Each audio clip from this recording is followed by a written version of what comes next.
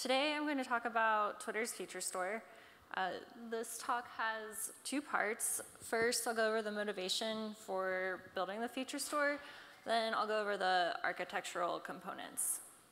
So if we look back at the history of machine learning at Twitter, it has spread relatively slowly throughout the organization, with different teams coming on board and forming at different times. Although a lot of these teams have done a good job at sharing infrastructure for training models, each team has ended up in investing in their own feature engineering, which has resulted in limited sharing across the teams. So this has resulted in a feature disparity, with well-established teams having a pretty clear advantage. Even though there's some sharing that has historically happened, typically it's been done in an ad hoc fashion or is isolated to a small number of teams. So when a new team decided to introduce machine learning into their product at Twitter, they either cloned an existing system or started from scratch, which is pretty limiting in terms of how well their model can perform. So on the feature store team, our main idea was that we didn't think it had to be this way.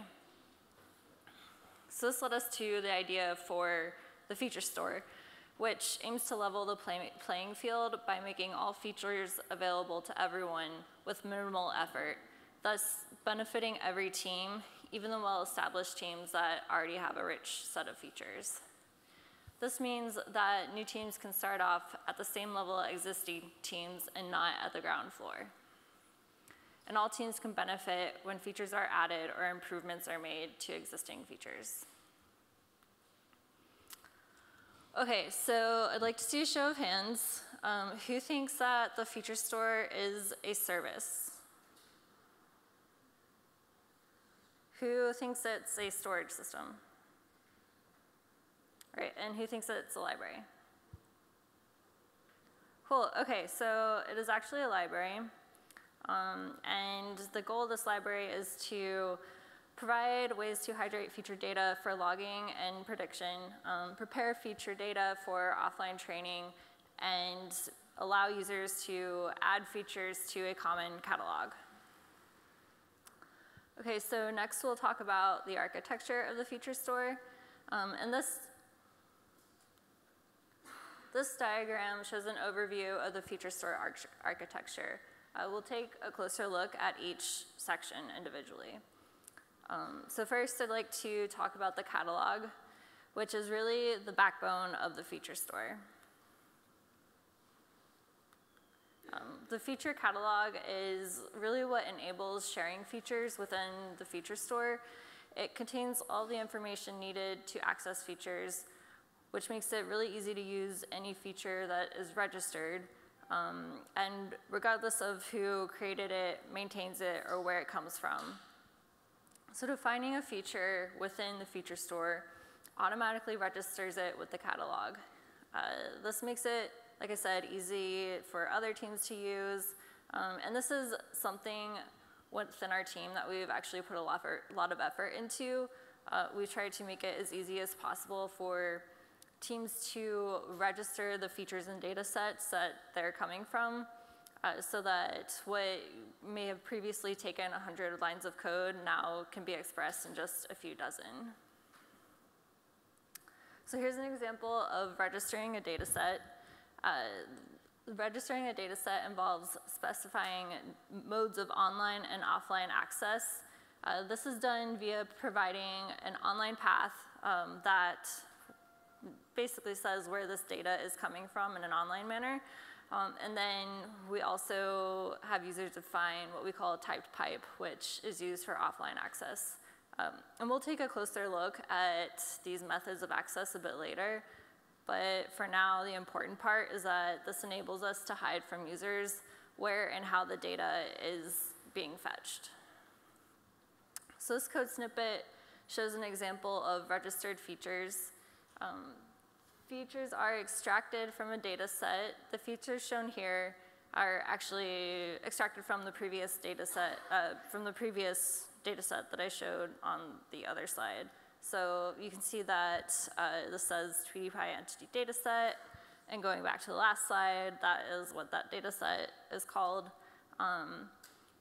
So in addition to this data that describes how to access the data, we require users to add a description, which in turn is displayed on an accompanying UI. So here's a screenshot of the UI. We call this ML Dash or ML Dashboard. It's something that one of our sister teams works on. So for each feature, the UI shows the name, which is generated automatically when a feature is registered. And then it also displays the description, which is the part that we require from users, and some other additional metadata, like whether or not the data set is, or the feature is available online or offline or both. So once features are registered, how can they actually be used and accessed in code? As I mentioned earlier, access is provided in two different ways. So first we'll talk about offline access. Circled here are components of the feature usage, of the offline components of feature usage. And taking a closer look, we see that features that sit in offline data sets are joined offline using our offline job library, which we call feature store joiner. And this operates on top of Hadoop.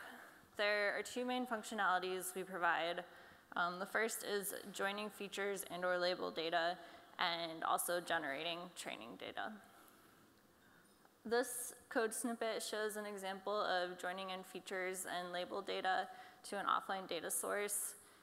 The features are joined in by using join features, and labels are joined in by using join labels. The library automatically determines how to do the join efficiently. At Twitter, offline features are almost always stored on our HDFS cluster, and as such, our feature store joiner API is designed to work with scalding, which is the Scala DSL for cascading, the primary framework that we use at Twitter to write Hadoop jobs. This API takes an optional and required set of features. This basically means that any data that does not contain values for all features in the required set will be filtered out. So moving on to online access and taking a look back at our diagram, these are the main components of the online architecture. So zooming in a bit, we see that the online flow starts with a request from an end user for features. As an example, this could be a request from our timelines team, which determines what order to display tweets on your feed when you go to twitter.com. So this request is sent to what we call the feature store client, which is an RPC client we provide for fetching online feature data. And the feature store client is built on top of Strato, another Twitter internal tool that we use to actually fetch the data. So this code snippet shows an example of how the feature store client is used. First, you set up the features you want to fetch, and here we've set up tweet features and some user features. Next, you set up the client, and you do that by basically just passing the features you want to fetch to the client. Then you create a feature store request, which basically is a container for the IDs you want to fetch features for. In this case, we've passed in a user ID and tweet ID for both the user features and the tweet features. And finally, the request is passed to the client. Note that the client returns something called a prediction record, which contains the fetched feature data and maintains the relationship between the fact that these features are tweet features and these other features are user features. So let's take a closer look at Strato. Strato really provides a lot for us at the feature store. It provides a way to serve data and apply the simple business logic to that data. For our purpose in the feature store, Strato makes it possible to hide almost all of the complexity of fetching data behind a consistent API with a very small amount of overhead. As an example, let's say we had a data set that is generated daily in batch using Hadoop and then written to HDFS. A data set like that could be easily updated to one that is updated in real time without the clients who are already fetching that data having to change at all. So here's an example that illustrates how to set up something that fetches data from Strato, or through Strato. This particular example is for fetching data from Manhattan, a key value store used at Twitter. And basically all you do is you provide the path to the database, the name of the data set, and the type of the key and value.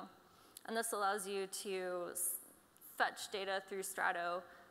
You could easily change this into something that is a service, like a thrift service or something like that, without the client ever knowing the difference. So just to reiterate and summarize, the goals of the feature store are to encourage sharing of features across teams, provide declarative and easy to use libraries, and these two things combined allow us to provide a marketplace, not a database. Cool. So I think we have time for questions. Anyone has any?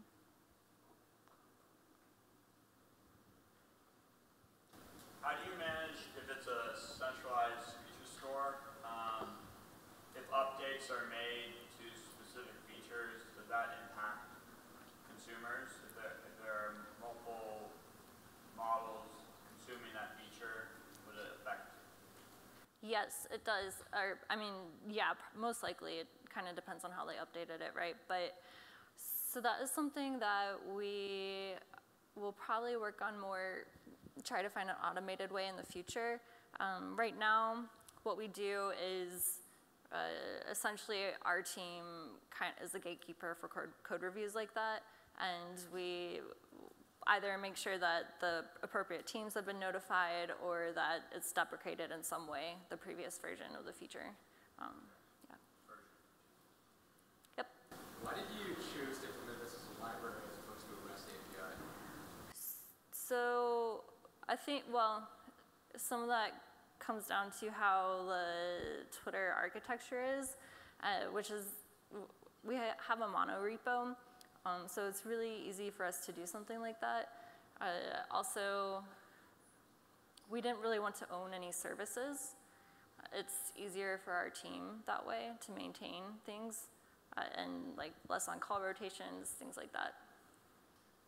How data scientists use your feature store? Like, most of them know like only Python, but maybe you don't hire these guys.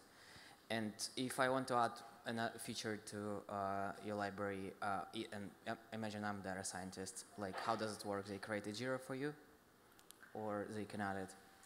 So we, historically, like we're a newer team, we have worked really close with some teams, especially larger teams that have a lot of features, to migrate them to the feature store and have actually done that for them. We're moving more towards education at Twitter and how to do it themselves. But your point about data scientists mostly knowing Python is correct, but at Twitter we mostly use Scala. So it's kind of something that data scientists are forced to use, really. I think like also at Twitter, the way things work is it tends to be ML infra teams that are like adding the features to be fetched in production.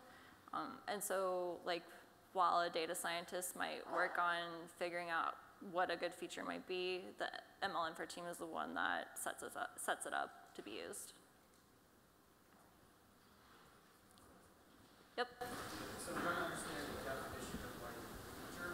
Mm-hmm. Feature just as static data, or are you applying some kind of function to transform data that you already have into a feature? Yeah, so it is really, most features are fetched directly from like a service, thrift service, or a database, or like a cache. And then there might be some extraction on top of that. And whenever a feature is registered, you're basically defining what that extraction should be. So they're providing a function for us to execute later. Is that helpful? Yeah. Features are stored on like a key value basis. So it's one value and then the ID is surfaced in that. Yes, yes, that's accurate. So we found, like, after kind of observing and talking to different customers, that features generally, and this fits like 99% of our use cases, that they're associated with some sort of entity, like the nouns of Twitter, like a user, a tweet, an ad, tweet thing, something like that. And so after seeing that pattern, you see that like most of the ways that features are provided are keyed by one of those. So like they're associated with a single user, a single tweet, etc. There are some cases where you have like edge features, so like a user tweet feature or like user features. Yeah. So the data scientist their data preparation essentially would be a bunch of joining of all the features they want to build their data set for their model. That ends up being their workflow? Yeah, so there haven't been too many new teams since I've been on the team, at least, that have like freshly started a model. It's mostly existing models and like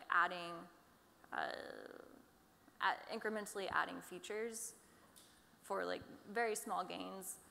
And so basically everything so far has been set up and already in place, and they're just swapping out their current architecture, their current code that like goes and fetches directly from a Manhattan data set or like some sort of database, and then a thrift service for using the feature store, which abstracts all that away for them. Yep. How do you handle like the edge type features? Like if you have like a user feature, do you store it like with both keys as like a different kind of entity, or? We do, yeah. It's really under the hood represented by, it's like a two tuple, if you're familiar with that. That part of Scala is really helpful for us. And like most IDs are simple things like strings or longs, integers. I guess longs probably, mostly. Yep. I'm wondering, so in terms of feature, right, you also need to handle a feature for unstructured data, like image or video user treat. So your question is, how are we handling image or video data?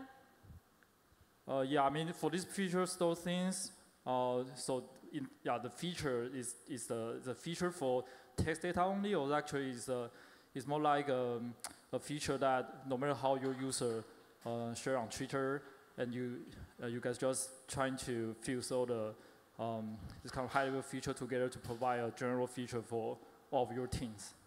Since the content of the user can treat can be quite diverse, right?